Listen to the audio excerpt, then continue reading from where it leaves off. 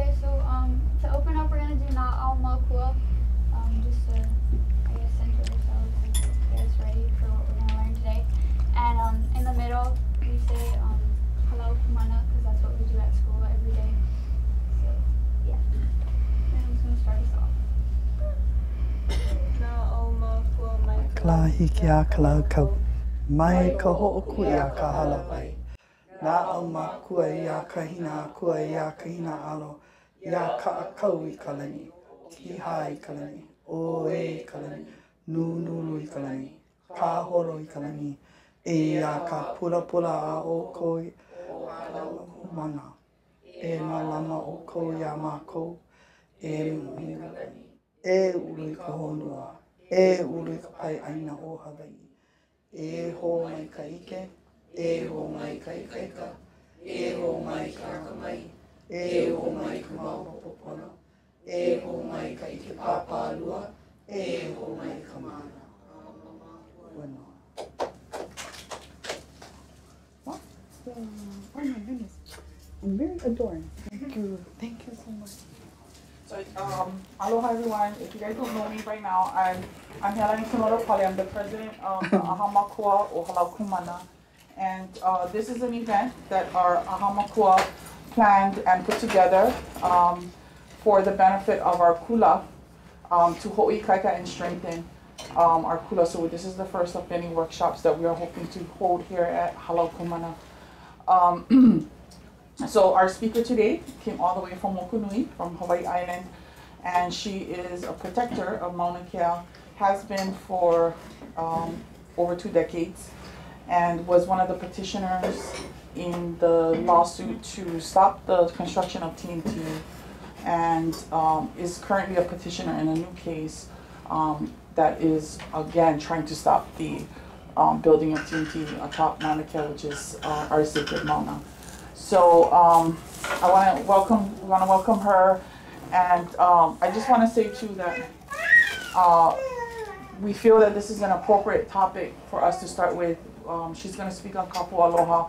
It is something that I think we all can learn from and take away from. She's going to speak, and then we're going to have time for questions after. So please feel free to ask questions about Kapu Aloha. I really feel that this will help to strengthen and something we can apply to our ohana as well as our kula. Okay, so mahalo. Can we give her a round of applause? Aloha. I'm really honored to be here. I've heard so much about your folks' school, but I never have actually had the honor to be present here. It's really beautiful, and the mana is very manaful, and thank you for having me. I was hoping that we could play a film, a short film.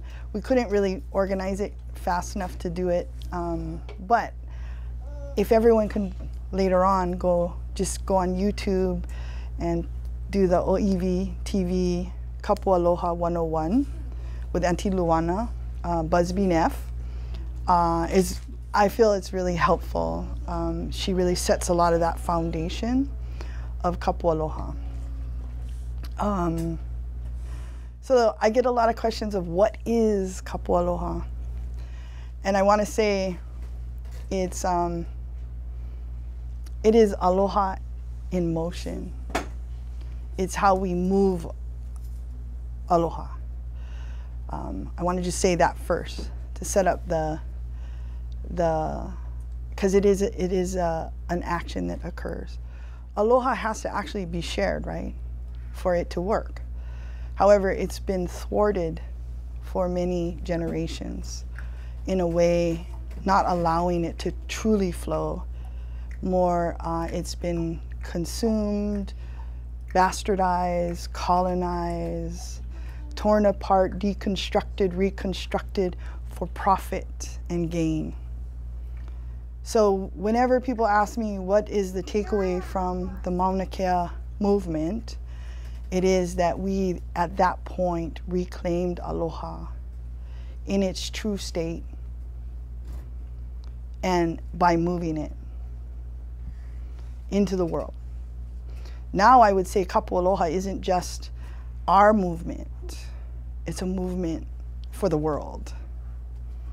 It's a movement basically rising up the indigenous knowledge, which has also been suppressed, bastardized, commercialized, destroyed, reconstructed, diminished beyond recognition. But the indigenous people are pulling it back in and saying, hey, this knowledge is knowledge that we need in the world today to push back on the colonial constructs of corporate America and corporate everything. It's not only America, right? But America is one of the biggest baddies, right? So I think Kapu Aloha, its origin, and Luana speaks to it in Kapu Aloha 101, we've had it from time immemorial because it was codified in the land. And our kupuna, all they would do is align with it and then make the aina momona. Because what we're facing in the world today is that our aina is dying. As it dies, we die, because the aina and us are one. So as it's dying, we're dying and we know it. So what we're doing is saying, hey, guess what? I don't have to participate in my own destruction, and I refuse to. But I know an answer. Kapu Aloha is that answer. And we're bringing it back in to reactivate it because it's time. It's not that, it's like the whole universe aligned for this to happen in this way. And our kupuna prophesized it.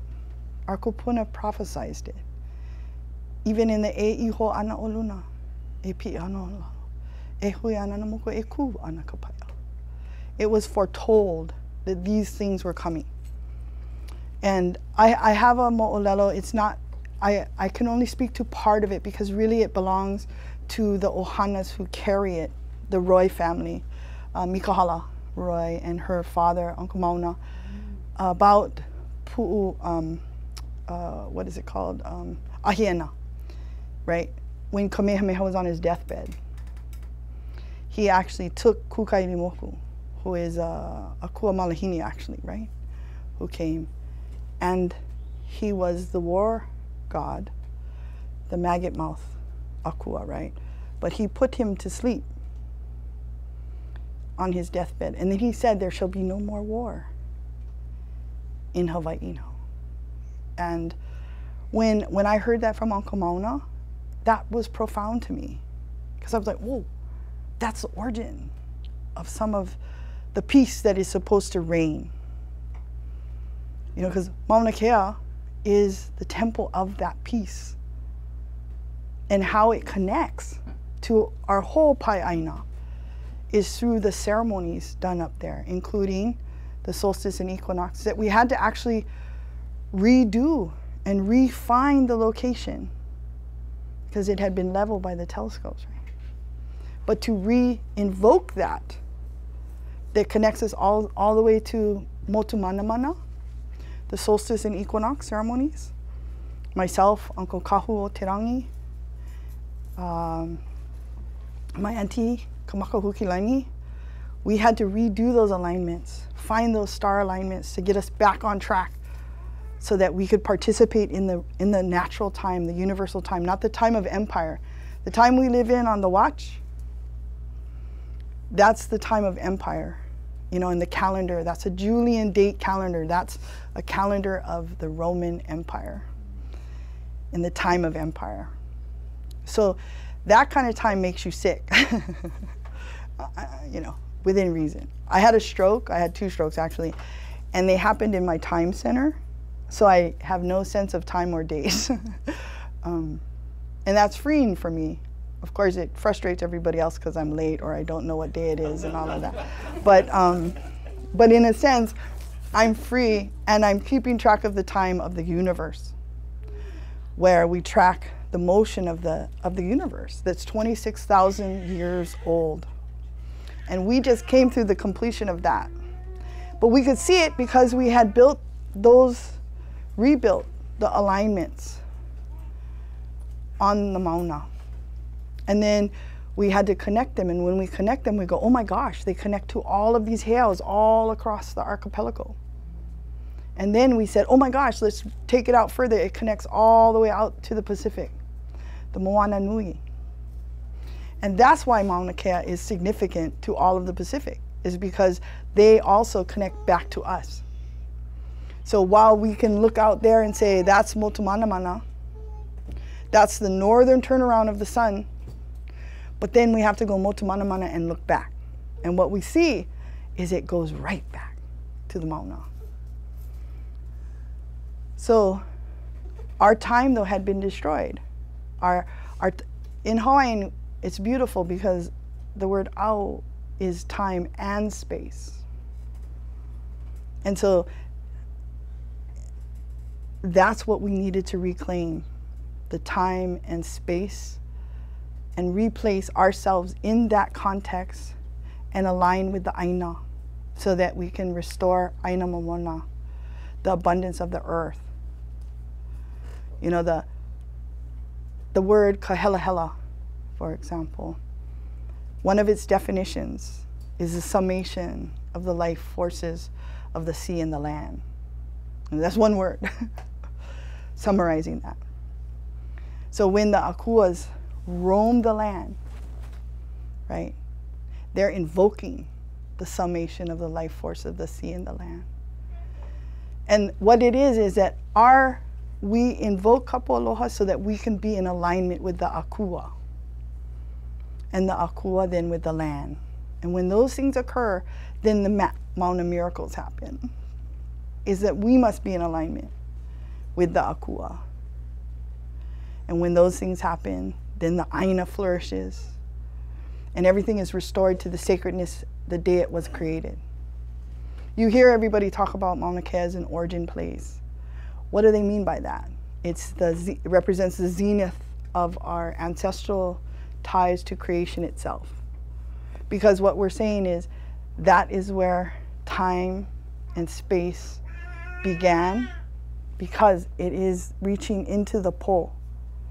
It is the Vauakua, into the realm of the Akua, the Na-Akua, and the ancestors. Keakua, creator too, right? That got somehow cleansed through the missionary undoing of our stuff. But there is no separation, you know, and that's what Kapu Aloha also brings to us, because when we separate ourselves from the land, that was the first thing. When we separated ourselves from the akua, when they tried to sever that, that was the first colonial action, was to take us from our akua. But our kupuna were wise. They said, oh, yeah, the Bible, that's a good word. No problem.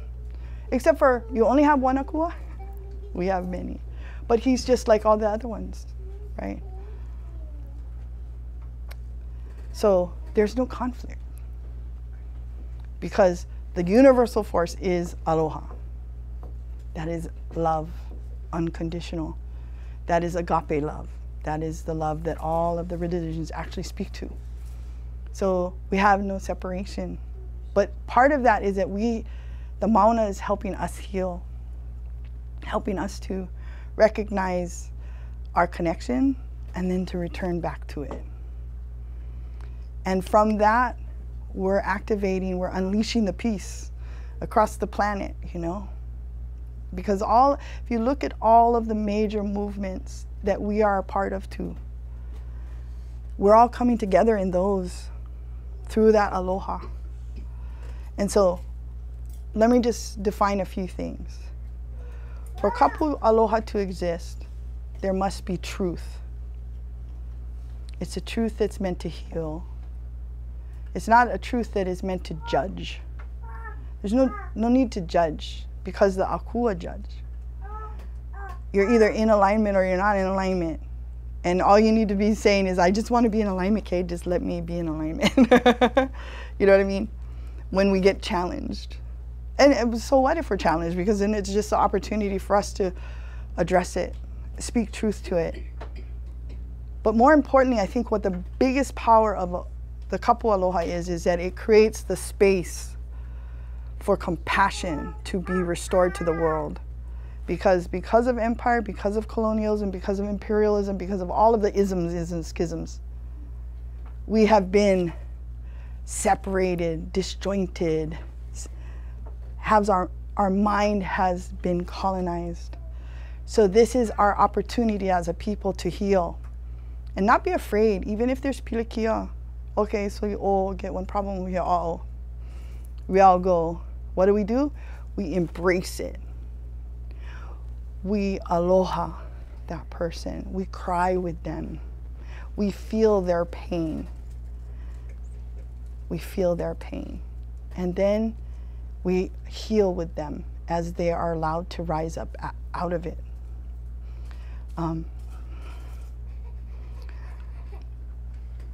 We cry for it. We've seen when our kupuna were being arrested. Hardest point for me. Hardest point for me. Because when you see them on the ground, when you see them like this, hardest point. But you know what? I wasn't sure I could be there to watch that. But then I wanted to face it because I didn't want to have that. But you know what?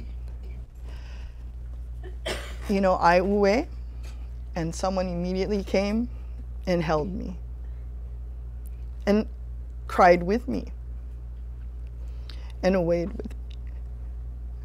And I was healed. And we mustn't be afraid to have those tears, because those are what cleanse our spirit and make us stronger, so that we can then be there for the next person who needs it. Because you know, right after all of that happened, another brother was having the same problem, and there were like 10 of us went to embrace him and his son, and we went through the whole process with him. Same thing. Uwe, come back out of it and come back to normalcy, where we don't feel the pain, but we feel the joy. And so that's hard to describe. But another way to look at it is this. When we're talking about how do we use it in a movement, we need to say, make no mistake, when Gandhi and Martin Luther King, who I see as the fathers of nonviolence, when they came forward, they gave us a gift on how to, Gandhi was in the 1800s, right? That's when the Industrial Revolution was happening, that was coming upon us and going to really challenge our existence. Like today, we're still suffering from the effects of the Industrial Revolution. But he gave us a gift on how to push back in that colonial thing. And that was that we had to have the discipline.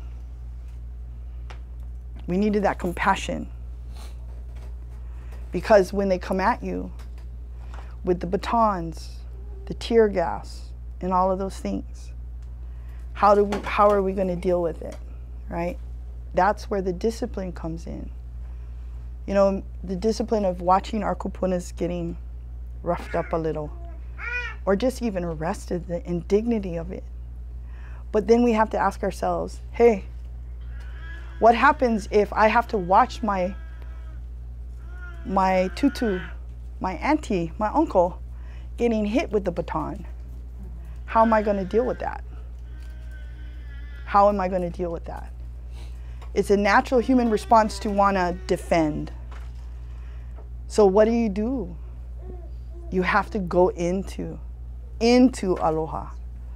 You have to step into it and fall back into the akua's arms to be able to have an ulterior force, a different force, a spiritual force, a force of mana, that when you go there and you say, please don't hit my tutu, to the police officer, you go down, you say, hit me first. I have to protect my tutu. That's the spirit that you have to embody. But you know, in that sacrifice, that's a sacrifice that we're making so that actually not only we, but they can be free. The police have actually demonstrated their aloha too. We see their tears rolling down their face when they're standing over there. Because the young kiai, I saw it happen. I realized that those police with the batons and the tear gas, the riot police, yeah? You notice that the riot police had every weapon except for the shield. And you know why? Because they knew that we didn't have any weapons, so they don't need a shield. So there was the consciousness that only they had weapons, right? So I said, wow, and I'm watching this, and at the time I was on the phone trying to get a hold of the ACLU so that I could record. Oh, wait, sorry. Sorry, I forgot to turn my phone off.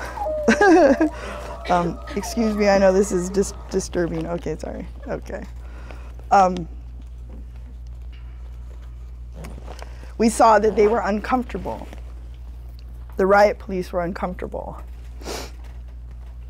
They kept looking like this. Because the kiai, they don't know anything. They're just crossing the street. So they're crossing through them while they're supposed to be, you know, staked out over there. I was like, oh, okay, I see something's wrong here. So I go up to the officer and I say, officer, excuse me, do you not want anyone walking behind you? He's like, yeah, man, we can't have anybody walking behind us. I said, okay, wait. Here. So I call these young, they're like your folks' age, young kiai. They're like, yeah, auntie. I said, hey, can you go over there and you stay over here and you make sure that nobody walks behind them? It was that simple. And they said, oh yeah, shoot, Andy, boom, boom. So then the police have come and said to us, we are so amazed at, thank you, at how organized you folks are, you know? And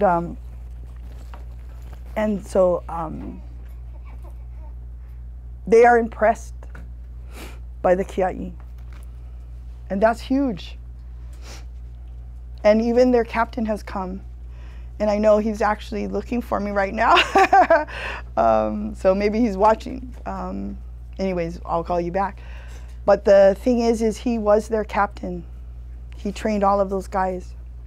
And he has said that he will come and be arrested with us because he sees that what we're standing for is pono. And he says he wants to participate in helping to raise the standard of aloha in the world. And where does that happen? Where has that happened? It's happened here. And all of the goodwill across the whole planet is now being able to be acknowledged in the same way. Because it's not only here. Aloha isn't a color. It isn't about being kanaka. It's about moving aloha, which is love and compassion on earth. And it is true that we have some tools that I think come from our kupuna that help us to invoke aloha. And it is, I think, a gift. Every people on earth have a gift, and this is a little bit of ours.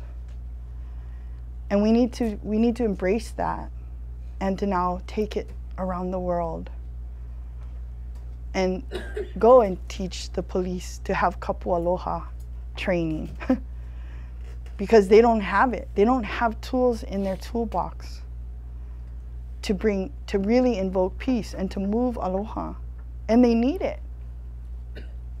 I think they want it. They want to keep, they want to keep people safe, but they just don't know how.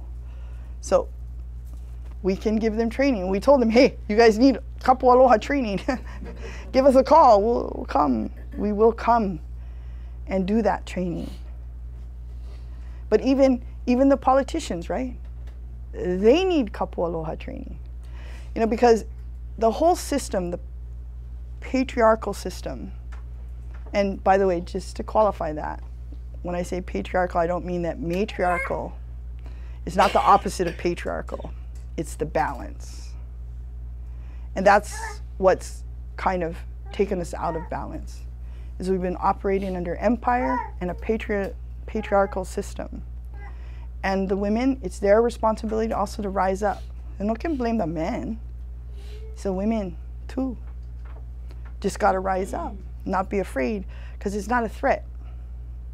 It's just balance. So that is part of what the whole movement is about, is rebalancing. The zero sums game, you know, like in court, if there's a winner, there has to be a loser. That's just not going to work anymore.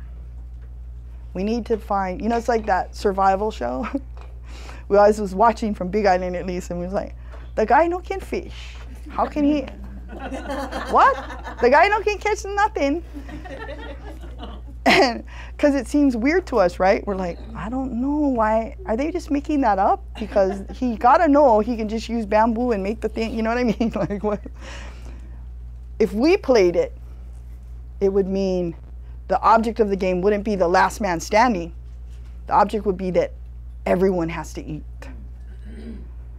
And that's the true nature of how it is when you live on an island. And we're an island society. And so we have to live in that way. But also for us, we have to let go of some of that colonial stuff that says don't make waves and speak truth. And you know, the people from Berkeley, bless their heart, love them. They came and they said, we get it, Kealoha, you're speaking truth to power. And I was like, no. And they're like, of course you are.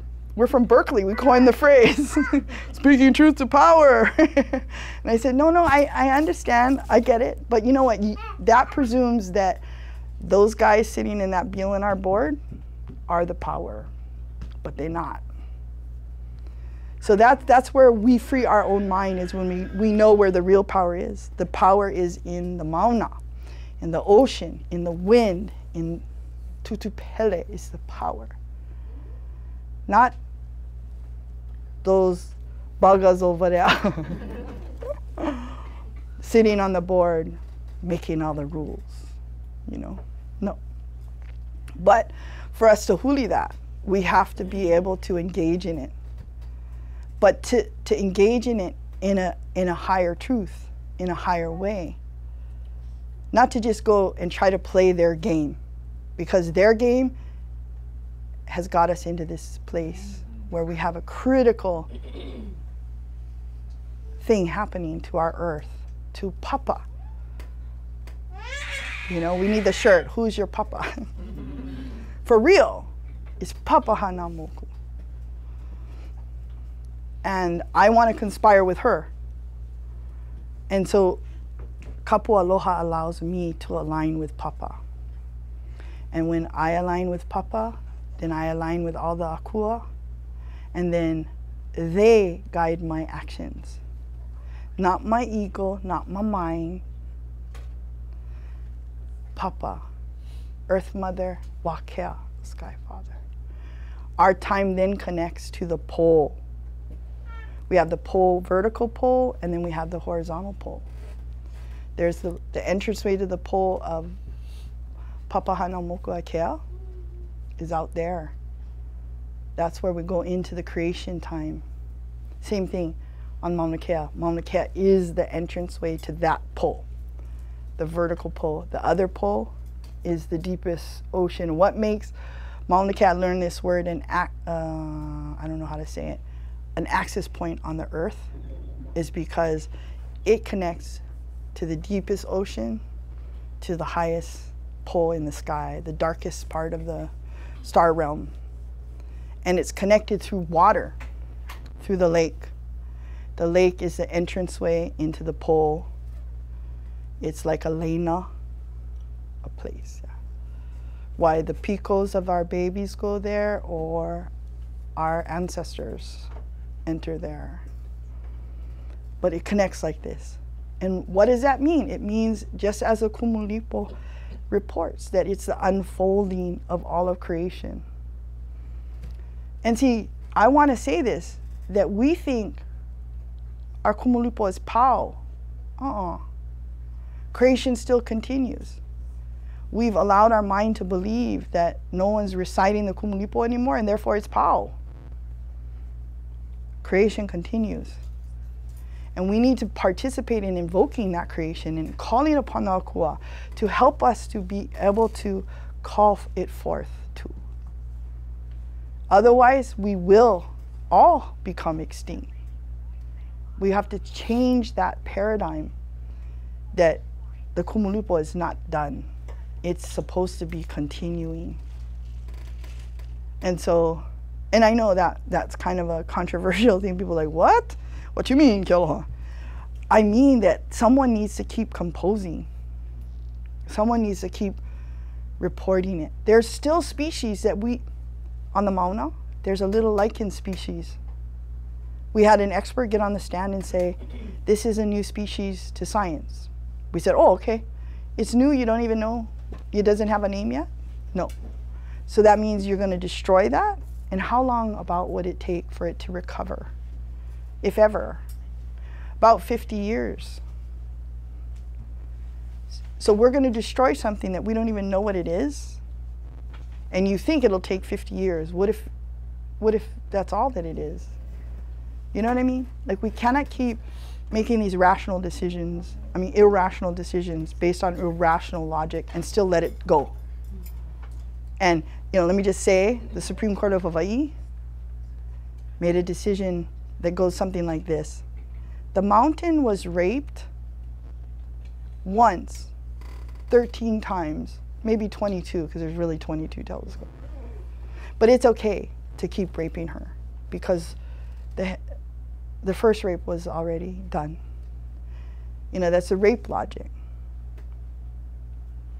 And everyone on the planet should reject that logic. It cannot go on. And the only other option is for us to go to the legislature and say, you need to overturn that bad law. The degradation principle being executed by the Supreme Court of Hawaii. You know, that's the truth. We need to rise up and actually not only engage on every level, because Kapu Aloha can be engaged on every level. You know, people think, well, do I have to be an activist? No. But you're an activist because you were born Hawaiian, right? But on every level, wherever you are. See, so we need to share with everyone, it's nice that everyone goes up to the Mauna and they get to have Kapu Aloha right there. It's all around you. You're in the Papalanis, the realm of the rainbow goddesses. So you see all the rainbows, you feel the wind, the mist, the sun, the beauty. But we have to bring now the Kapu Aloha down and out. Because we can invoke it at any time. And it's just in the prayer. Just the little prayer that we do quietly where no one else has to hear. You know, it's not, you don't have to just do the big oli. Big olis are great. But you don't need to, if you don't oli, you don't have to. It's right here in your heart. You're just asking the akua to bide with you. Because when the akuas are present, the kahela happens. When they walk the earth with us, because we ask them to,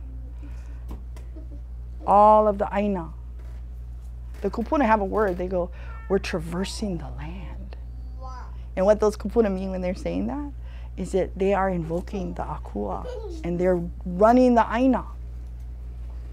And every time they run it, they invoke the akua, and so then it becomes fruitful again. They go and they lay their ho'okupu on the ahu or the lele, and right there, they're asking the akua to be present right there and to make it aina mamona, abundant. Restore it to the day it was when it was created. So those kupuna, when they make that, for a long time I was like, what do they mean when they're traversing the aina? They're just holo holo. Or they call you up, Kealoha, come pick me up.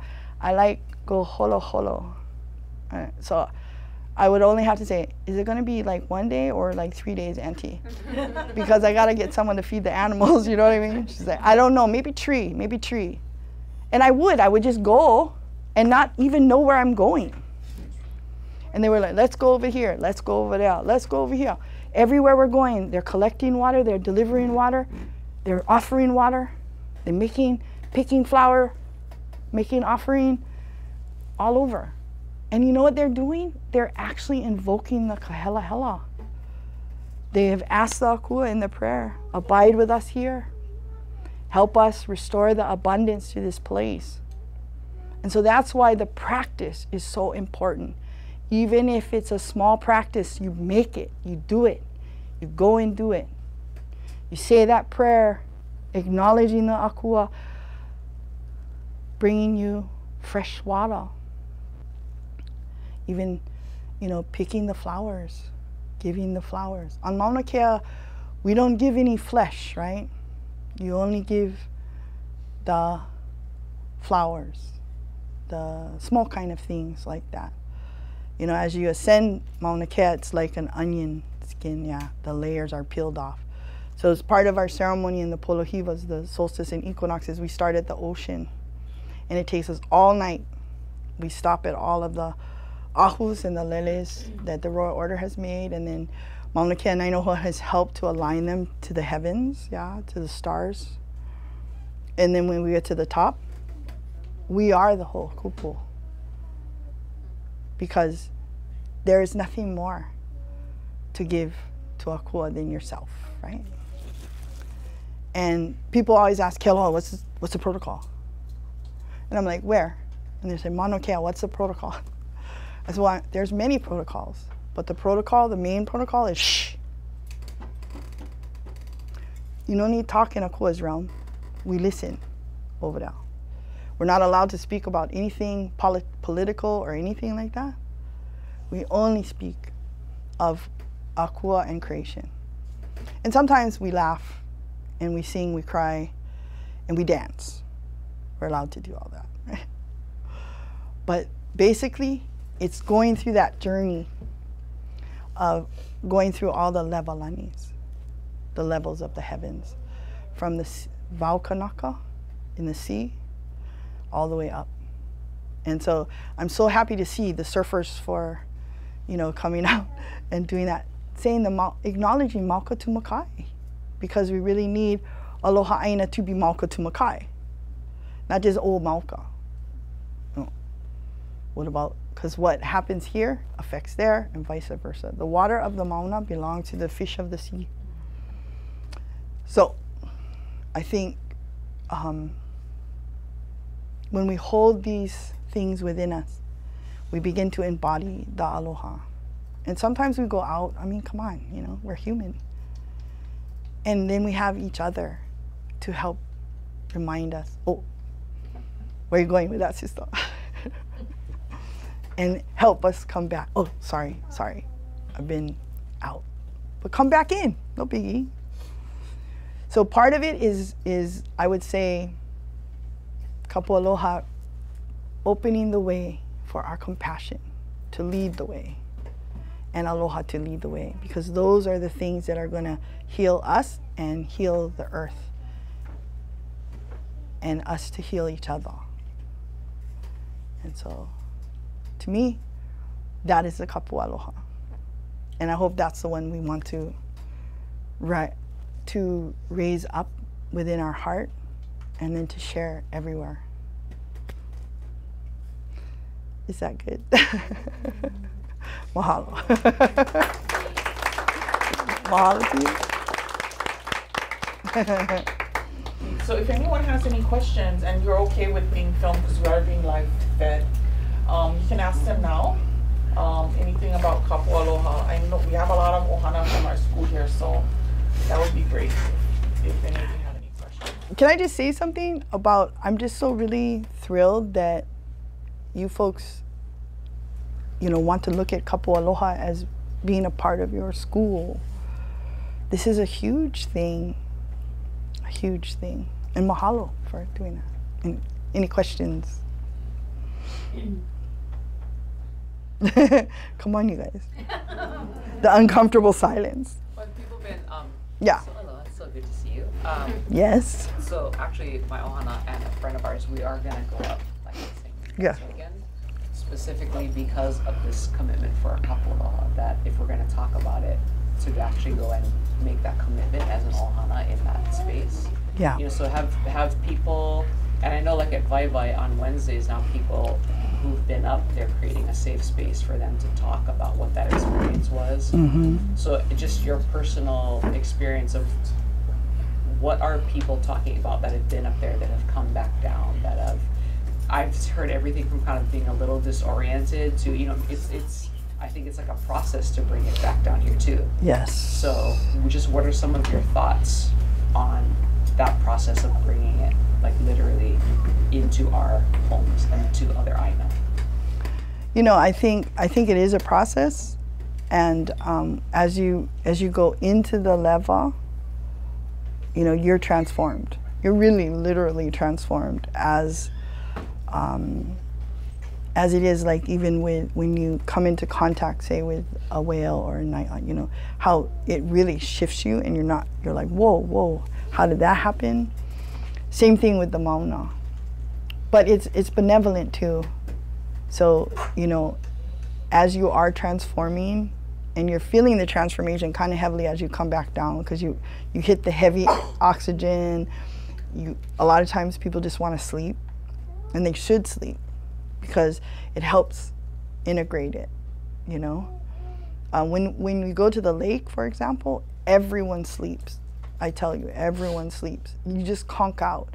And for a long time, I had slept originally, but then I had done it so long that I no longer slept, but everyone would sleep, and I just let them sleep for a while. And then after a while, they'd wake up like this, and they're like, wow, how long have I been sleeping? Like their whole time sense is off. And then you know what? They go down, and then they remember everything that came to them.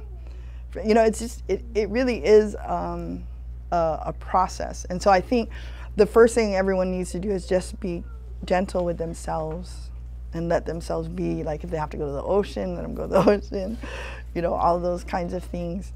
And then the ike is going to come, because that's really, you get the huge downloads when you go up there. And sometimes it's disorienting, because, and you know, so the Mauna medics, they have plenty of people, but one of the things is that there's kind of pupule people who are attracted to come up there. And so, you know, they have to malama them, and we're all malama them, like, uh-oh, there's somebody over there. It's okay, you know, oh, auntie, can I help you? You know? And some of the kiai, they're so sweet, because if we have to, you know, call the officers, we basically are saying, now they're under the Kapu Aloha, and so we're not asking you to arrest them, we're just asking you to help take them home, right? Because there's some things that are just a little bit more than all of us can handle, because the medics have to handle everything up there, right? They're very powerful, by the way. I'm so proud of our medics. I need to just say that out loud. How awesome they are. They bring la'au up also. And so they're using traditional medicine as well as, you know, formal doctors that are in there. And Kalama Oka'aina is the Mauna medic organizer, you know. And so I just want to say something really nice about them. But I think the most important thing is to be gentle with yourself in the process of coming down. It's just, you know, that, I mean, the whole space of the Mauna is really wawakua, and when we go up there, we have to kind of adjust ourselves to whatever that mana is doing. And it's pretty intense, I think, also, but in a good way. Any other questions? Yes. Well, we're all makua. Yes. But I'm just wondering, for Kapu Aloha, I appreciate what you guys are trying to teach and put out there. Being in this city, Yeah. how can we help our teenagers appreciate it as Makua would? Well, that's a really good question. Just because I know they go out, and I know my kids want to go out, and my 26-year-old went up, and she entered a class and had an amazing experience. She was crying the whole time, but Yeah. So I want to take them some, at we can, and I just want them to appreciate it the way we would. We get it because we've been around long enough. As teenagers, sometimes they don't understand. Okay, one time I had at-risk children. I went to talk to them about the Mauna, but their teacher was ma'a to going up with us during ceremony. So she's like, take them up. Can you take them up, Kealoha? And I'm like, oh, yeah, okay. Yeah, and so I said, let me call the uncles so that they can do, the male part of the ceremony, and then, I'll do the female side. And the uncles couldn't come, but there was one young man. He was, I think, probably 10, or no, I think he was 12. And he's like, I want to go, Auntie. I'll go. I know how to do it, because he has been going up since he was 6. And so he really did know how to. And I was like, okay, we go. So me and him went. And so when we were at Halepohaku, we went all the way from the bottom, and they were all yucking it up and blah, blah, blah, blah, blah, blah, acting any kind, right? They're at-risk kids. And then he turns to them and he goes, all right, everybody, this is when it really gets serious. And I was kind of like,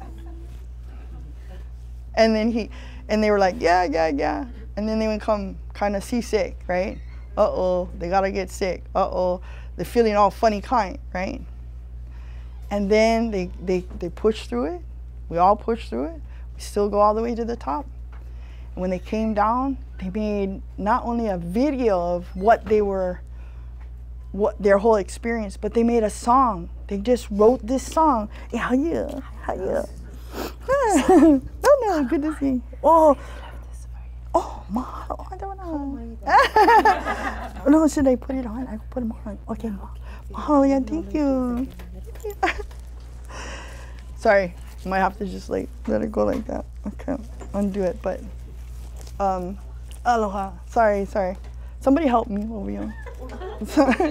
Sorry. I just don't want to just leave it over there. Thank you. But you know what? It was so awesome. This song that they made was really. Sorry. I'm brushing my hair, so I'm like, okay. Thank you. I just rushingly put it on. I hope that it's not. Oren, is it gonna mess up the speaker? No, it's okay. Anyways, all good. They wrote this amazing song. They wrote the music, they wrote the song, and they titled it as One. And I sometimes post it, it's on YouTube. And these were at-risk kids that were really having a hard time in the system. It's not because they're brilliant.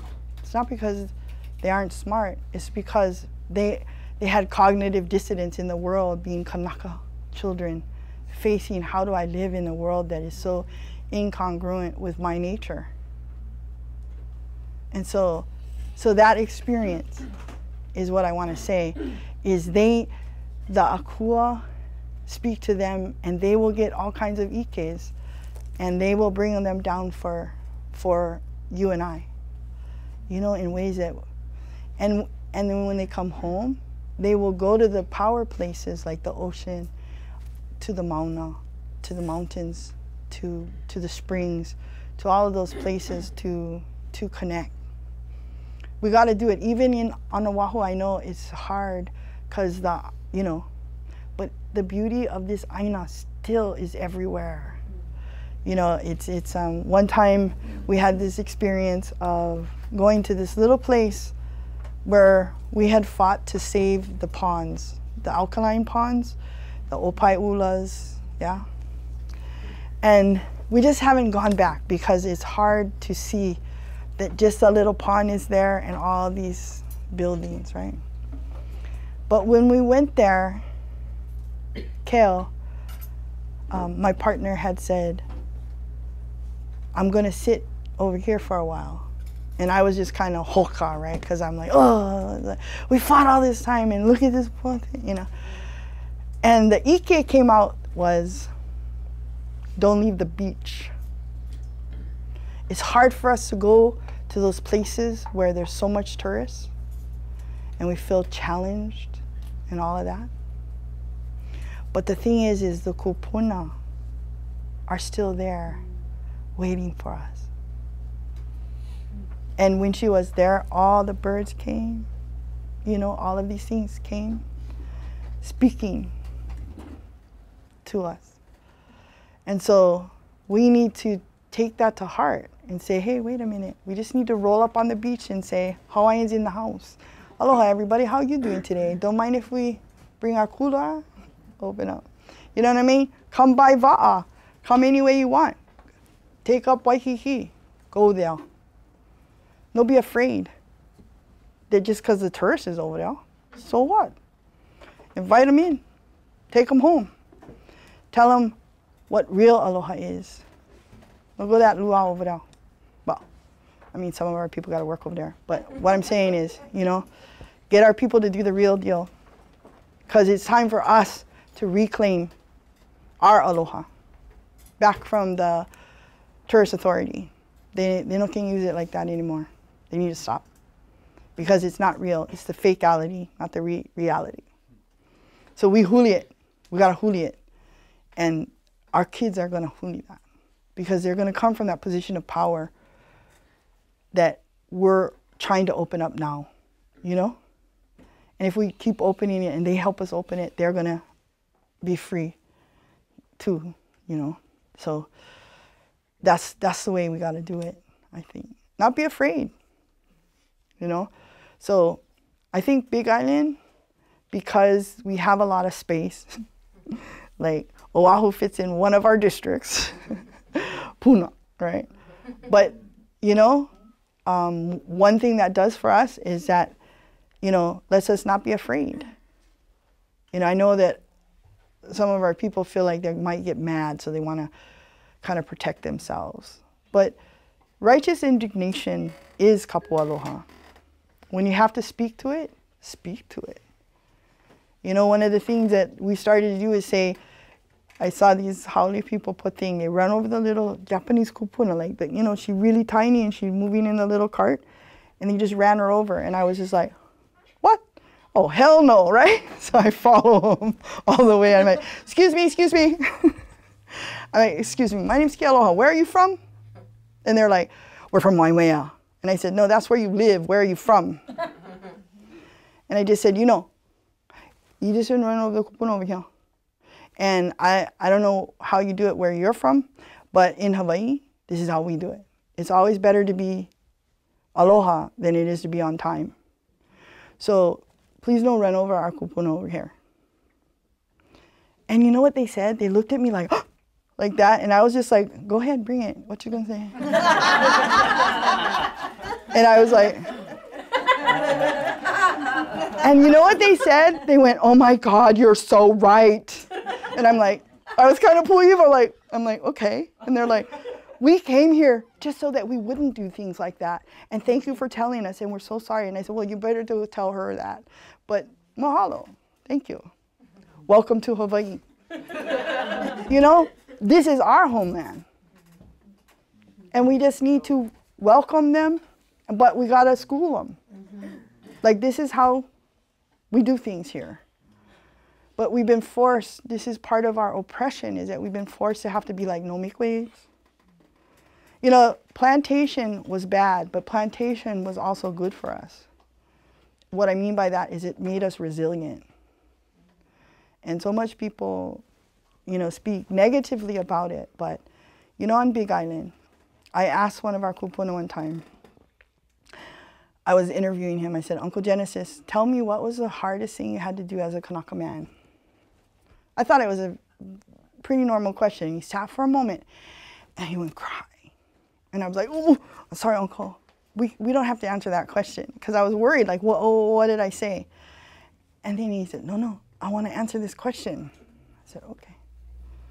So he told me the story of what it was like in the war when he would sign up. You know, he went to Kamehameha Schools, which was a military school in the beginning, right?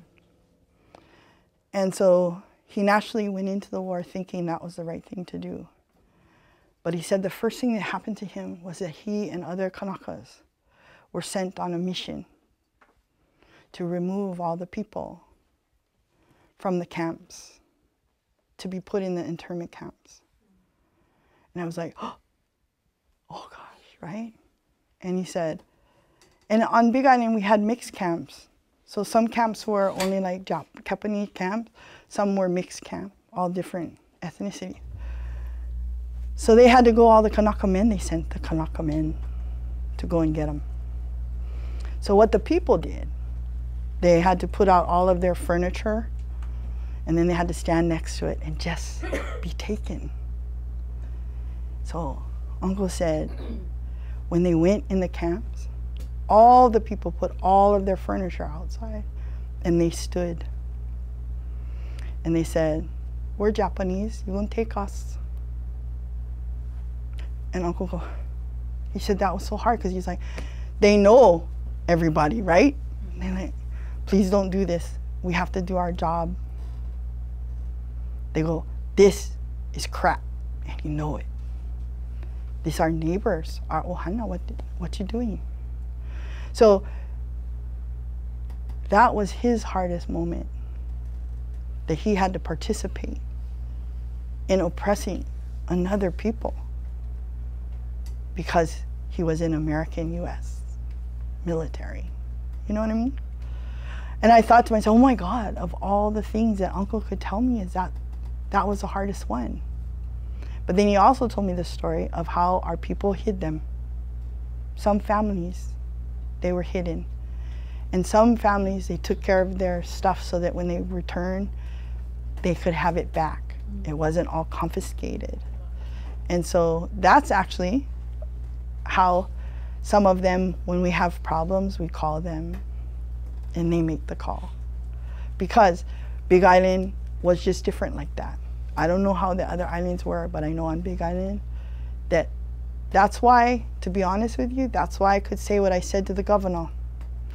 You were raised here, you know our history, and you know the rules, and you violated them, because he did. Because he's not supposed to be that. He's a part of this ohana. Like, everyone here is our people. Not only Kanaka. We have to look at it that way. Because truthfully, they're in the boundaries of our kingdom, where we actually have treaties. Not just we lacking the treaty of annexation, but how about the treaties of mutual respect and recognition? The treaties of commerce and navigation. The treaties that are bigger than the American, so-called American boundaries. So let's come from that position of power, like this is the kingdom, and this is how we roll. This is not how you roll. This is how we roll, and this is how we have to roll, because this is what the Aina says to do. And we just do what the Aina says. What the Aina needs, we need, because we and the Aina are one. You know what I mean? We come from that. And we invite them to participate with us in that. Because that's really what we're doing. It's not about the telescope. It's about the destruction of the Aina. That we can't have it anymore. It's just too much. So, sorry, I went far off that question. But, yeah. No, it's just like us freeing ourselves to be ourselves and not be in that colonial mindset.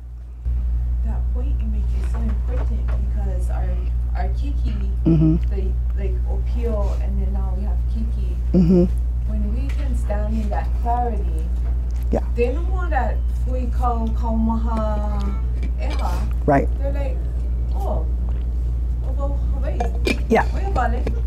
Yeah. Yeah. Oh, America. Oh, aloha. Yeah. No problem. No problem. Right? Because we're establishing our truth, and therefore how they are to engage in that truth. Yeah. You notice that with the younger ones. Yeah, yeah. I had like 2 questions over there. One would be like, could you talk about like how Kapu Aloha is like a strategy, actually, like a political strategy. I think that he's like Gandhi and Martin Luther King used it as a strategy. And I think it kind of like, I'm sure it's purposeful and intentionally, but like I feel like it's a meaningful strategy. 1, and then 2, like what could Kapu Aloha look like at a school? What would it, if you had to imagine what it looked like at a school? I teach at Puno. I just came here to learn what it was all about. And this is my first time at Mauna. Got a little lost. Somewhere. So Yeah. It's beautiful, you know? And so I just thought of it, those 2 things. What could Kapu Aloha, what would it imagine? What does it look like? Whether it be like interactions with parents, teachers, curriculum, or just a feeling, or just how we treat one another. You know, I'm just trying to get to pick your brain about what that could, those questions, what would it look like as a political movement, and what could it look like at a school? As a political movement, Or strategy, sorry. as a strategy, there's definitely strategy in it, but it's by its natural, it's organic. Yeah, because, yes, exactly, I think so. I just want to add to that. Yeah. I'm a former legislator. I think that it's a game changer because it's confused everybody. And they don't know how to respond. And I just had a conversation with somebody recently who said it's within their right to arrest everybody. Well, my first response said, well, go ahead and see what happens. Let's all see what happens because the whole world is watching now. Right. I don't know how you're going to do that. But secondly, why would you? The person said, well, they shouldn't be blocking the entrance. I said, but don't you understand that every protest in the world, there's some form of violating some existing law that's not effective? Because if they stood on the side of the road, what point would that be, right? But if you look around the world, what's happening now, like in Thailand, the police laid down with the people they're supposed to arrest. So it's becoming a very, the Hawaiian sense of place, the Hawaiian sense of people, now the Hawaiian sense of ethic and behaviors is now manifesting through Kapu Aloha. That's how I see it. And it's very confusing to everybody because I think it's easier to justify arrest when ku'e and it's become a little aggressive. I'm not saying that's not going to happen because I don't know. And ku'e does serve its purpose. But Kapu Aloha, I think, is a beautiful paradigm shift that's happening.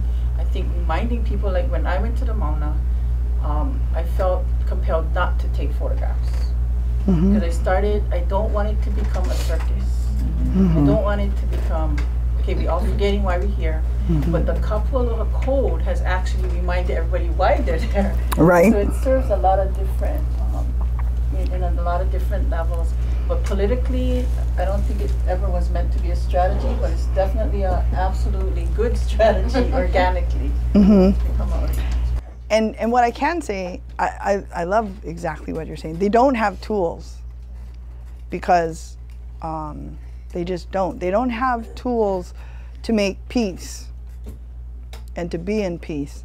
They have tools only to deconstruct, to, you know, come at you at full force frontal assault. And they come unraveled when you're saying, well, go ahead, come at me. I'm gonna take it. That's my sacrifice. I'm gonna take that hit for a better world. Because I know you don't really wanna hit me. And what do we do with that? You know, I mean, it was a discipline, it's a discipline though. Because, you know, they're looking for justification to execute what they are empowered to do. But we're pushing back. Gandhi said at one point, he said, to be truly free, you have to free the oppressed as well as the oppressor. It's like Mandela in the, you know, the Truth and Reconciliation. You know, the amazing thing about the Truth and Reconciliation process is it's not about forgiving them, it's about freeing our heart. You know what I mean? Same thing in this one. I was mad when I read that. Like, Gandhi, what are you saying? Now I gotta carry up high the oppressor stuff? Hello? How do I do that? But what he's really saying is that you're freeing them by reflecting their violence so that they can see it and everyone else can see it. So Hawaii is not ma'a to that kind of violence, so they're a little bit nervous. Like, well, you know what I mean? The word we have is they were like, don't arrest the kupuna. Because they know that everyone, regardless of your ethnicity, you could be like, oh my God, you didn't arrest the elders. It turned a lot of people. Yeah, and people are like, what? So when they had to do it, it was awful for them. Because, you know, those dual care officers sat in our contested case hearing for 44 days. They know who we are. They heard our stuff. They didn't want to do it. I mean, that's just my feeling. I can't speak for them. But I saw many of them away. They didn't want to have to do it. And then the Attorney General, and yeah, Claire, that's me, I'm telling you, when throw her own people under the bus. Send up the riot police, who went into something, and you know, there's all kinds of talk about what the riot police are talking, big talk now, but really the truth is that the Kiai just, see, let me be correct. We're not blocking the road, they're blocking us. And so all we can do is sit in front, right? But okay, let everyone think that it's us blocking the road. It's really that we are not even being allowed up our Mauna. We worked out a deal. And for the record, I want to say it out loud, the astronomers have been allowed to go up all this time. In fact, they came down voluntarily and now are claiming on our backs, yeah, that we weren't letting them up. They came down because they was afraid of people who are completely unarmed. You know, if anyone should be afraid, it would be us guys. But okay, that's propaganda. But keeping the truth out there.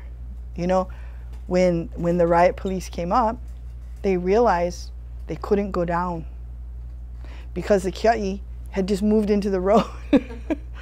Not to block them in, but to block the trucks from coming up. But then the riot police had to come up and say, we'll pull out if your guys will let us out. And we said, what are you guys saying? Yeah, okay. So everybody pulled back and then they went. But now look at the story they trying to make in the news. They were outnumbered. They're outnumbered every day because, you know, the camp basically is about 400 to 500 people normally. And then it goes up to 7,000 people and then it comes back down. You know, it's all up and down. It depends on where people are at the time. But it's that goodwill. So the first thing you need to do is establish goodwill and establish protocol for how goodwill can be expressed and moved in the school itself. And people need to know that they will tend to operate in the old way, zero sums, winners, losers, all of that. There's people that you can actually call upon, like, is it Ku'umealoha Gomes, who make Ailike, which is a consensus building process. We were trained by Ku'umealoha a long time ago, and we kind of have a hybrid Big Island version. But Ku'umealoha is over here. And you can call upon those people to come and help you build consensus in your community, wherever it is, because that's Kapu Aloha too. It's leveling the playing field so that everyone's issues can be heard, and then believe in the goodwill of the consensus, because when people have a hard time at first speaking their truth because they're not used to speaking it. So you need to create a safe space where truth can be spoken. And then once you do that, the goodwill takes hold. And you keep teaching about Kapu Aloha and a way to build peace and agreement. And when you have a good process, it pretty much comes out good.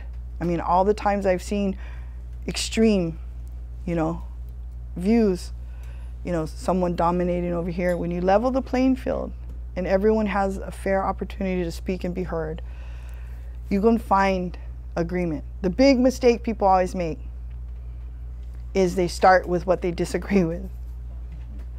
You have to start with building agreement so that people understand that there's more agreement than there is disagreement. Look at the Middle East as a classic example of that. The US goes, let's make peace accords, let's have conversations, as if they hold the moral high ground on that. But they go over there and say that to them. And then the first thing they say, let's start with the Gaza Strip. No peace. No peace. You know, the thing that would be good is just for those people to come together to make their own peace. Don't let America keep trying to, because they don't want peace. It works for them to have unpeace. That's a new word, unpeace. No peace. Yeah. Write a curriculum?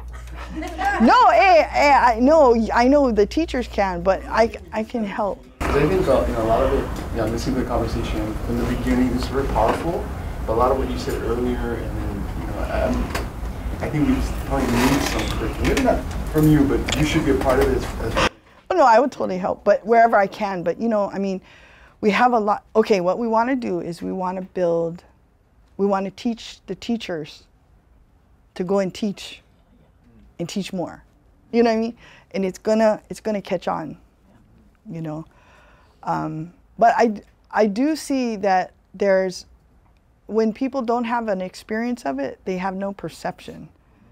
So they need to see it in action, and then they'll go, oh, because it's within us. The peace is the default. You know, that's what cooperation is, a default, not competition. That was brought on by, I don't know, some white fellas that were political philosophers who said life would be nasty, brutish, nasty, and short or something. John Locke, I think, is his name. I wrote about him in one of my classes. I said, John Locke has mama issues. You know, he didn't feel love. You know, sorry. No, that's it though. So when you ask about you know, building curriculum and Kapu Aloha as a strategy, it really, what we're experiencing in this time is helping us to remember that. So what Kealoha is describing right now, this is the default. This is the default.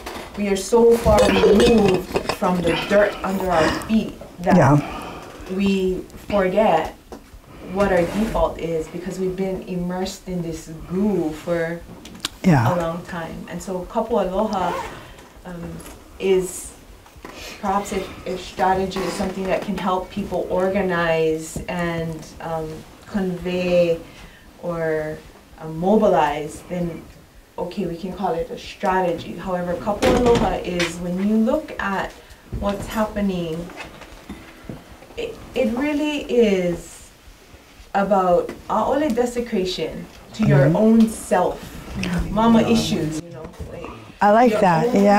Self. Because in order for us to build a curriculum or to build a school or to build an ohana, you start right here. And so the strategy would be, even in a school, to begin right here. Okay, if you're a makua, then you do it. If you're a makua, then be that makua. If you're the kumu, then be the kumu. And clean your own house first.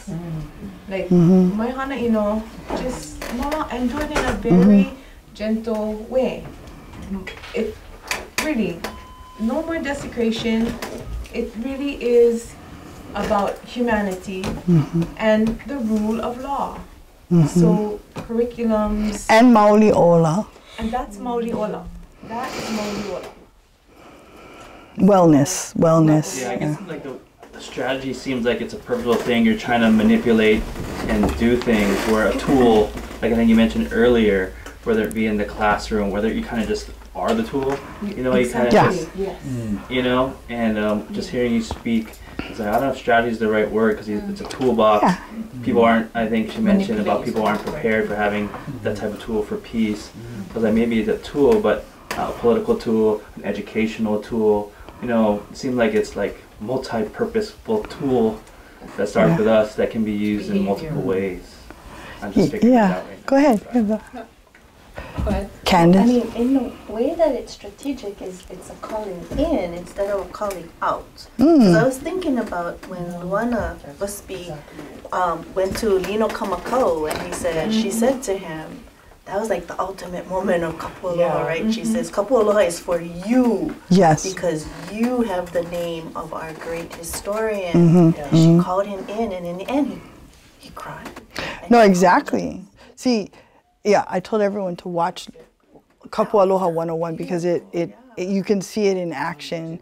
You can see it in action. And you just Google Oiwi TV, Kapu Aloha 101, and yeah, Luana's thing. And see, what I was saying earlier is that Kapu Aloha creates the space for compassion to be restored, because basically what we're living under is total insanity in the world, dominated by the corporate structure. Even our police force is actually being used by the state to defend a corporate structure, not human life.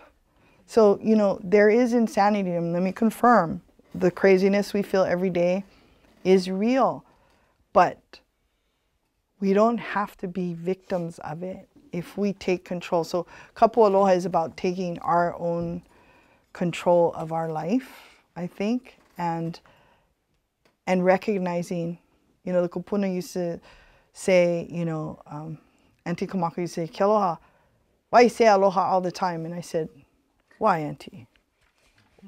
Why are you asking me that? And she goes, do you always mean aloha when you say it? And I was like, what? I think so, Auntie. She said, you know, because you can also just say, ano ai.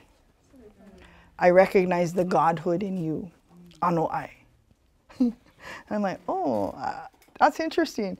But I do kind of feel aloha. Sort of, kind of. Yeah, at least I'm saying it for myself. I want to feel it. Maybe I'm not feeling it so much and I want to feel it. You know what I'm saying? So, you know, we're not always there every day. We're just irritated and we don't want to deal with it. But by invoking it, it helps me to deal then, it too, you know. And, you know, it's okay to say, I'm not really feeling it today. I might need help today. You know, because all these mind things that say you got to be strong, all this kind of stuff. It's like, don't feel anything. You're too vulnerable. It's too touchy-feely. Hey, I used to be like that. It's too touchy-feely. Like, I don't. They asked me when I was learning Ailike, hey, Kealoha, how do you feel? I'm like, I don't have any feelings. So for 3 days, they kept just trying to break me down. Kealoha, we're so happy. We love your ano. How do you feel? I'm like, I don't have any feelings, and if I did, I wasn't going to share them with everybody over here. I was kind of like that because, you know, I grew up, things had to be hard. But I also had really loving kupuna who taught me the strength is in the love. And when, you know, I want to share something with you in the prayer every day that you say, when you ask the akua to abide with you, you say, you know, akua, abide with me so that that which is contrary does not exist simultaneously. The dualities that we see in the world are changing. So even the duality is a part of the wholeness, because it may just bring up the shadow that we need to see to be healed. So don't be afraid, in other words, to have shadow even when it's coming at you. You're like, whoa, okay, I got to deal with that shadow. Because, you know, people think it's all just roses, but there's points where somebody gets triggered. You gotta hold on to them and say it's okay to be triggered, and cry with them, and ue with them. And then they will come out of it. And then we're all together, you know what I mean? So I think what needs to change a little bit is this hard exterior that everybody's trying to, you know, hold up out there. It's totally okay not to be in that hardness, but to be vulnerable, actually. That is a strength. So it's turning what appears to be a weakness into a strength. I was gonna say, I think there's something with like source and mechanism, and to me, Kapu Aloha is source, and that's my only, it's not even a concern in sense of curriculum, but I think this modern day overlay that we're so separated from our na'au, and things like, let me read the thing of how to do it, continues very often, I think, to separate us. So the source is Kapu Aloha, and in a school or in another, you know, you could have the mechanism in one school that the expression of Kapu Aloha might look a certain way, but I think it's important, it's because that group agrees that that's the expression that works for them. But I think we have to get to the point where you know what Kapu Aloha is for yourself without any explanation, or like it's not going to look the same in Halau Kumana as it does in Punahou as it does anywhere else. And like it's to me, I guess it's that feeling of, it's the discipline to hold that line of what you know in your na'au is right, period. It's the process. So like even when you feel uncomfortable, you don't move away from that because you're afraid you're not going to get the outcome you wanted. Like the ultimate commitment is that everyone makes is to that process. Almost like a ho'oponopono to me, we're like, I don't care how uncomfortable it is, we're going to just be here and we're going to keep having aloha in the way we move through the discomfort. And I guess that was really powerful to me at the beginning where you said it's aloha in action. It's and to me, aloha, right, is not soft and fuzzy. Like aloha is it's truth. It's all these things together, and you can't have truth. I mean, it's gonna come. It's duality. It's gonna come with all of these things, and like it's without judgment. And so I think in the training of it is important. There is a certain amount of like curriculum so that everyone agrees on the terms and they get what they're signing up for, and they. I guess as a training to be like a teacher of Kapu Aloha, but that would be my only concern, is to jump into like curriculum too soon and bypass the fact that I think everyone in this room, if you really got quiet with yourself, would know what that is. And I thought, you know, for Halau Kumana, when we had our first La'ohana the other day, it was really different for me than it has been for several years. And so it doesn't mean that we're all perfect and amazing. We're not going to have our moments. But when the number one objective was this school is going to be a loving space, environment, period. Tomorrow we can talk about math, and the next day we can talk about the school code. If you do X, Y, and Z, and you're going to get a pink slip. But like that is all the mechanics, right? That's the mechanism. The source is we all agreed on this one thing. And maybe this isn't the school for you if you cannot choose to embody this is a safe and loving space, period. And it's kind of like, I really highly doubt I'd have to list out the things for you that would be the opposite. Like we all know what that is. So it feels to me, right, there's source and mechanism. So there's lots of ways we could express Kapu Aloha, but it's what is that, you still got to find that, the seed of it, like what that is. It just feels like when you find that, that's how you stand there when someone is arresting your kupuna and not want to punch them, like, or not do it, is because you found that space and there's that something greater that you've committed to. I mean, and no curriculum is gonna like. Well, it's just the curriculum thing was just because there's so many distractions going on. Social media, you have all these different things that. Just want to organize it. And I'm not saying not, you know, I'm just saying that just to not get caught up in like the book set. To write it down watered down anyway, but it's just to kind of get some order to it. It is, there's so much distractions going on. I mean, our school, just honestly, within the last year, had a lot of issues. You know, I got to just say that right off the bat.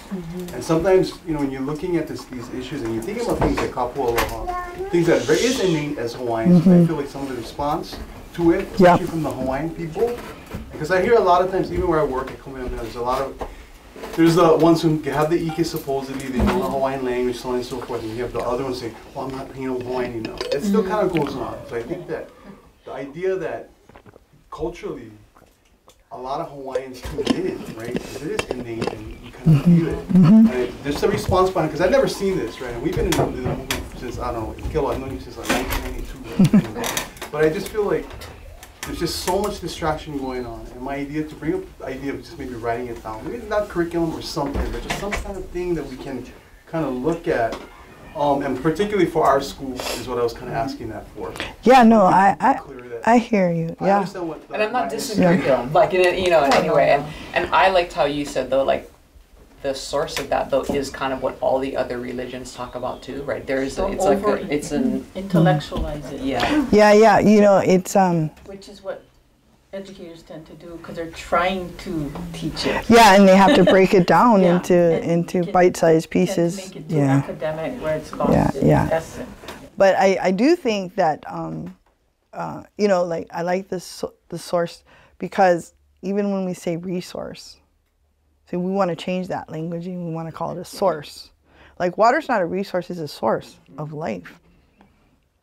Aloha is what animates is that life too, you know. So we're gonna change language by doing this, and by everybody really putting their mind to it, they're gonna find all of its gifts, because the thing is just like it's kind of endless.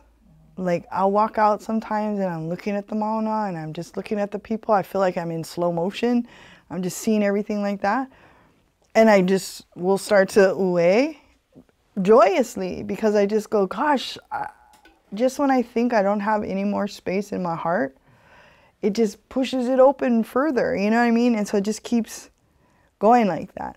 And a lot of times we're used to having to be in control of our life and everything around us because it makes us feel better because the world is kind of chaotic and out of control. So all the more reason we want to control. But you'll see that you don't need to control everything because it will, by its very nature, find an equilibrium. You know, and I was just searching YouTube to try to figure out where the Oiwi was the other night, and guess who came up? Bruce Lee. And I was like, wow, why is Bruce Lee on? Right? And he's like, be like water. You know, he's like, when it's put in a vessel, it's the shape of the vessel when it's, you know. So, and I thought, whoa, that's kind of deep. I kind of needed to hear that right there because he's pretty much telling you that you have to flow like the water, you know. And just like, you remember how our kupuna, they would go in oli to the ocean to feel the rhythm of it so that they could get the cadence of the oli. In the pule, you are actually setting the vibration that sets you into alignment with the earth and the sky, you know. That's a practice that is one of those mechanisms that can help invoke those things, is to be in that nature of the sacred geometry of the earth and the planet, you know. And that's how you come into alignment. So I had a young man in San Francisco leave my talk, and then I didn't know why he left. And when I went to the restroom, he stopped me and he said, I'm so sorry, I didn't mean to be rude when I left your talk, but I feel that I was going to alter the energy of your talk. And I was like, and then all of a sudden I'm like, oh, okay, what's happening? Why would you alter the energy of my talk? And he said, because I have violence in my system. And I said, where does it come from? And he said, I don't know, video games. I played a lot of them when I was a kid, and I was thinking, what? And I realized what he's saying. He was trying to protect the room from himself. And I was like, oh, I just totally felt him, right? And they said, no. He said, what? I said, you do not alter. It's Kapu Aloha. Yeah, it was. Yeah. It was. And so I said to him, don't worry, you don't have to carry that violence. He goes, but how do I get rid of it? And I'm thinking, now I'm in the multidisciplinary science building. So I'm like, okay, I'm looking around, I see all this science stuff. I'm like, I got it. I said, you know what?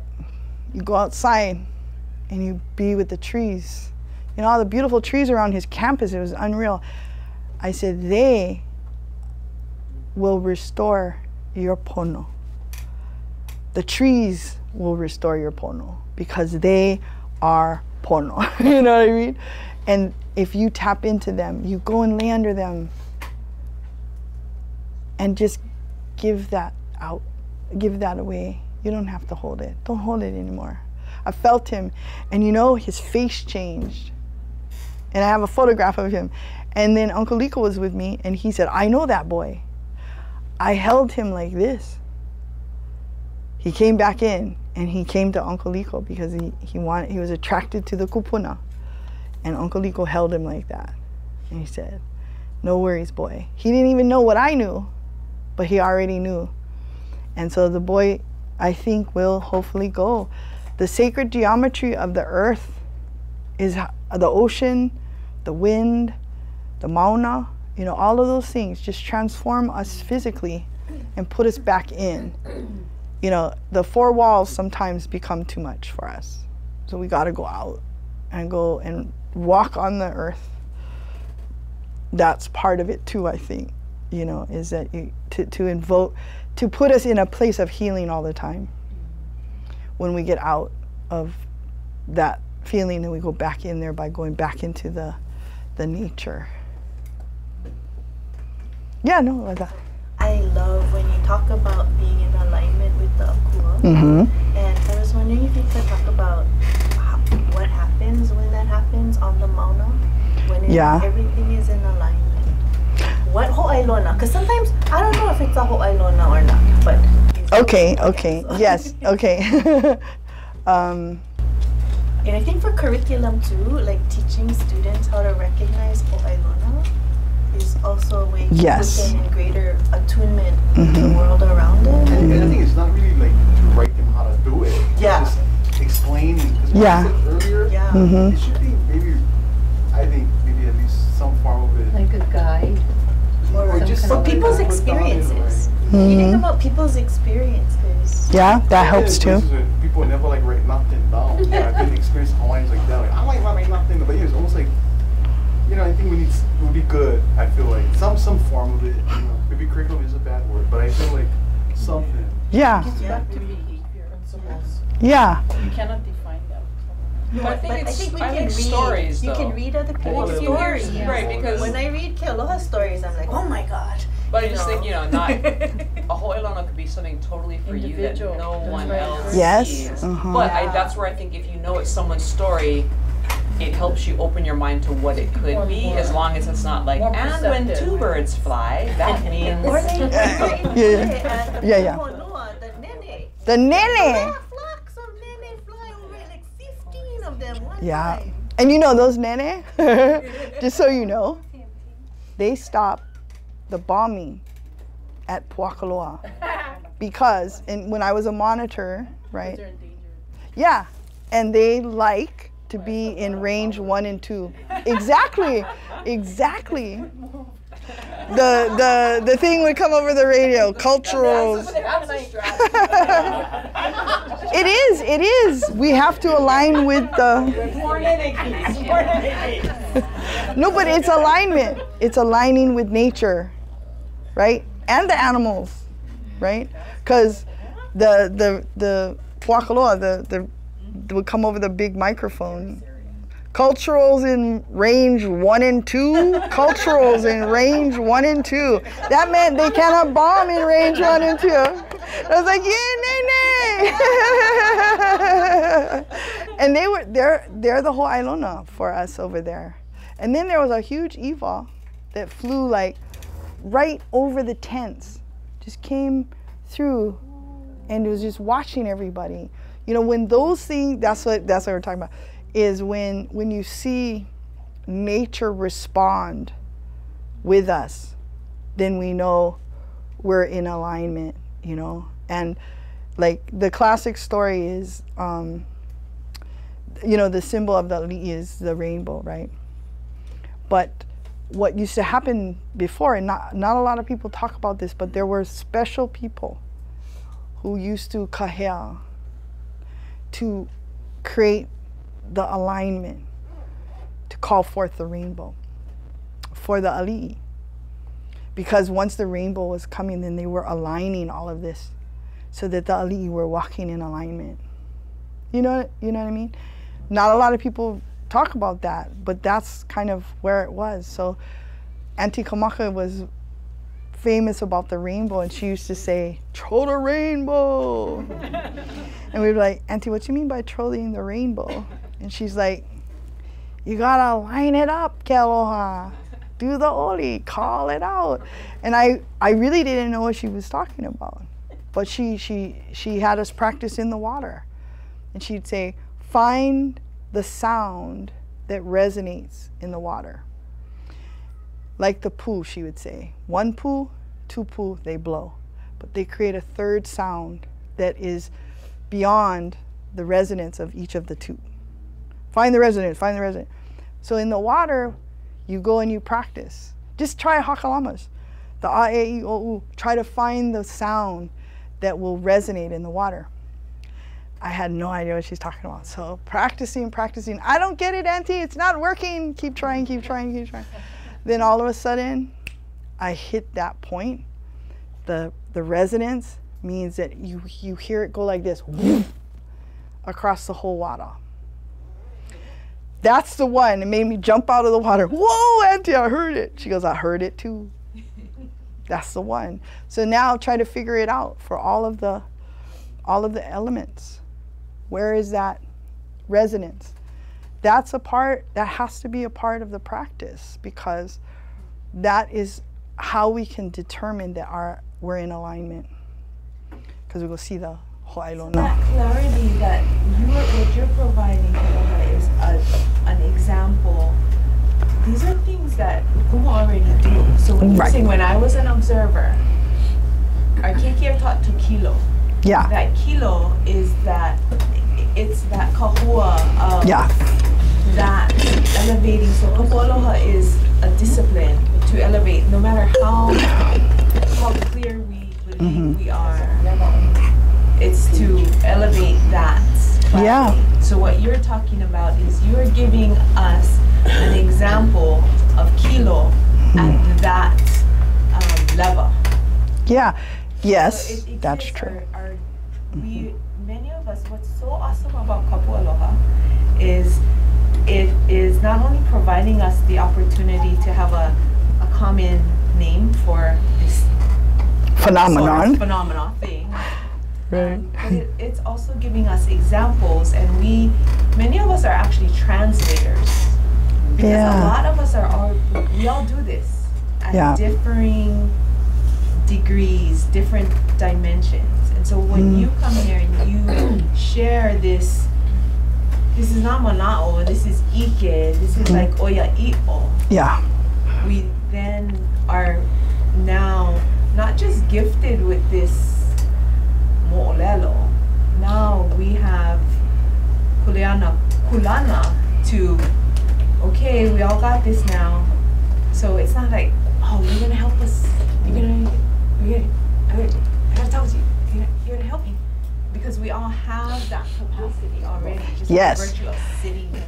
It's just triggering. It's just like invoking it, and giving ourselves permission to participate in it, and then invoke it. Yeah, and you know what I mean. And it's gonna build. It's gonna become. It's greater than the sum of its parts. So it's gonna keep building. And we just have to not be afraid to start somewhere, and not be afraid to not know, but try to stay in alignment so that we do get that ike, the ike papalua, you know, and then we invoke it. I think what I'm talking about, probably I wish some of the kumus were here, because they're so good at describing, well, I mean, describing how how it practices, like why practice at all? What is a practice? What does it mean? But basically we're going to have a practice of Kapu Aloha. That's a practice in and of itself, to invoke the alignment and call into the peace into the world. It is the practice of unleashing the peace in the world, and for ourselves, and then for our ohana, then for our kopai aina, then for our honua. You know, we need to do it. We need to start somewhere, so let it start with us, right? And yeah. Just a couple of people that have come back have shared with me, and just in a teacher sense. So even though we could talk about, you know, the police officer, like bigger expressions of Kapu Aloha, but a number of people, it's about olelo. And they're like, the way Kapu Aloha is just in everything that you do when you're up there. And you're like, oh no, people are speaking Hawaiian or asking to learn. She's like, there's a whole, like that feeling like if I don't know, I can't ask, or like a hierarchy of who talks, or can you speak olelo or not. Dividing. Yeah, it's been a very discreet thing that have, a number of people have said, like, yeah, for the first time I felt like it was okay if I didn't speak, if I was learning to speak. And it wasn't even like people were saying that to each other. Oh, this is like, it was just the way people were. And like I said, when 3, 4, even when the 5th person was saying this, I was like, oh, where it was like just felt safe. Right. And it, like I said, it wasn't a not labeled. Right. It wasn't even that people were saying that, oh, you're free to talk. It just was it's not like I'm in Kapu Aloha. It's behavior. It gets back to it's almost intangible. Yes. Like, right. And they were kind of like, oh, it like that was, I felt connected, or like I could learn. Right. Like it was a total safe space. And so maybe in a teaching sense, right, that's like whatever that safe space is, where people can say, I don't know, or whatever, you know. But I want to say like multiple people have said that specifically. But it's also, I think, the repetition, right? So, like every protocol, same thing, right? Every protocol. So, I mean, you don't hear something different other than the olium, you know what I mean? Like, but you hear the same. Auntie Pua talks about Kapu Aloha the same way. She talks about the hu and the rising the same way. 4 times a day, the same way. And never raising her voice. Even when she wants hamau kaleo, she wants hamau kaleo. She's not like, hamau kaleo! I mean, she's like screaming it. She's like, hamau kaleo. Yeah. That's just it. And so I think that modeling of that and that constant reminding of that is what makes us kind of all just gravitate to that, because you see it displayed, you hear it the same way. Every protocol, you hear it, you see it, you hear it, you see it, and so it's like you live it because it's always present. It's easy though when we're up there, right? And I just have to say, Auntie Pua case is like the Energizer Buddy, man. She just, it's a phenomenon. She's amazing. But it's aloha. I mean, you know, she's being powered by aloha. You know, really. I just like, Pua, you okay? She's like, you know, because it's tiring to. But you know, there's also that it's empowering and it's inspiring. But the trick is up there. It is easier because it's papalanese. But so what? Because this is Waukanaka. So there's a difference, and yet Akua is, I believe, asking for us to bring it to everywhere, right? Because we've had the separation, but now it is that we need to bring it everywhere. Yeah. So that's part of the task that we're all going to participate in, is how do we bring it, you know, embody it, I think is the way, because then that's how you move it, because there is a difference between being aloha and moving aloha. And I've had to say to some people, okay, how do you move aloha? Invoke it and move it. And it becomes a force that is, because there's a reason why those officers ue, because they feel it. and their gun means nothing at that point, you know? And so that's that force that we are having to invoke and be a part of, and then invite them, the compassion to them, because they are a part of our family. You know, it's when we start to separate that we then stop that flow, you know. And yeah, Uncle Kaliko always says, he says it like this, for you to win us, you have to out aloha us, in which case we win anyways. I'm like, oh, that's a classic. You know, we need to make a meme that says that. You know, the uncles and aunties just are filled with these wisdom memes, you know, that was like, oh my God, you know. Quotes for days, I mean. Like a whole Mauna page of just quotes, quotables, you know, T-shirts that, you know, they just keep reminding them, but you just gotta fall in love with it, because it's like, he said it in the contested case hearing, you know, in front of everyone, and we were just like, that's right. You know, to out aloha us, we win anyways. So, you know. Post Kapu Aloha, there are a lot of fractured relationships, and to this day, some of them exist.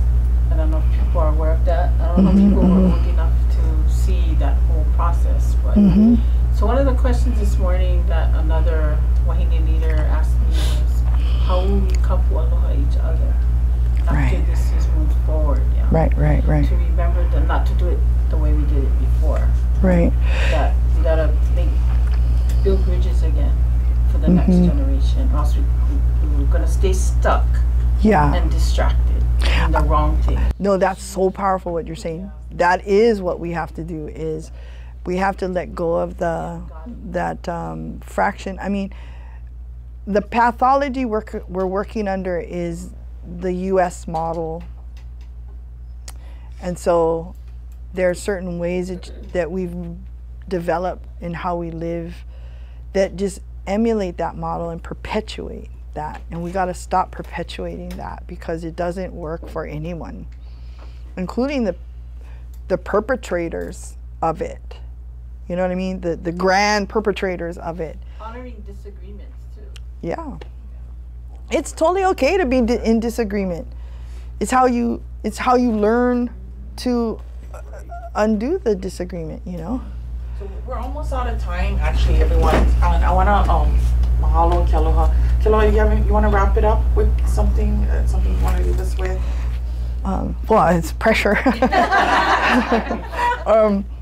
No, you know, you folks already know it's inside, and I just want to encourage everyone to start with themselves first and give themselves permission to love yourself and be healthy and move the Kapu Aloha, because we have to move it now across all kinds of areas. And when we get out of it, we need to help each other get back in, and no judgment, because that's the first thing we need to let go of, because it's not about right or wrong.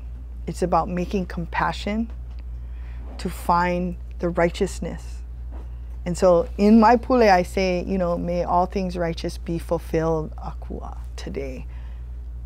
In all that I attempt to do, help me to do that, you know? And that's what I think we want to get to, that place. Every day we practice, and every day we have trials, but we keep going, because we have to have the belief that we collectively want a better world and want to do better in the world. Mahalo for letting me speak. Yeah. So we do want to feed everyone, so our food just got here. Yay! Food outside. You guys can make a plate. We can come back in here and talk stories some more. Yeah. For a little while. Yeah. So but I want to thank Kealoha. She's the president of Mauna, if you guys didn't know that as well. And as someone for who Kapu Aloha has changed my life, I want to just thank you for coming. Oh yeah, thank you. Yeah, mahalo. Yeah, Kealoha has been involved. I mean, the first time I ever met her was in 1992 at a Kauai legislative session, and that's the first time I ever met her. And that first time I met her, she was already doing Mauna. Like that was a long time. Whoa, now I'm feeling old, but yeah. So yeah, I don't know. So Kapu Aloha is something totally different, and I think it's something we gotta continue talking about and trying to. I mean, I guess people like educators like us, we're trying to dissect it, right? Like, okay, what is the principles of it, and you know, how do you transfer it to this place or that place, or how do we use it with our kids at home and things like that. So because it's been such a transformative movement, it kind of encompasses like a lot of things too, you know, for us, you know, like just not just the spiritual, but how we even our own behaviors, you know. So I think, you know, going up to the Mauna is a big part of understanding it, because then you really feel it. Yeah, you really and aligning yourself with the Mauna. Mahalo, Kealoha. Yeah, mahalo for having me. Aloha.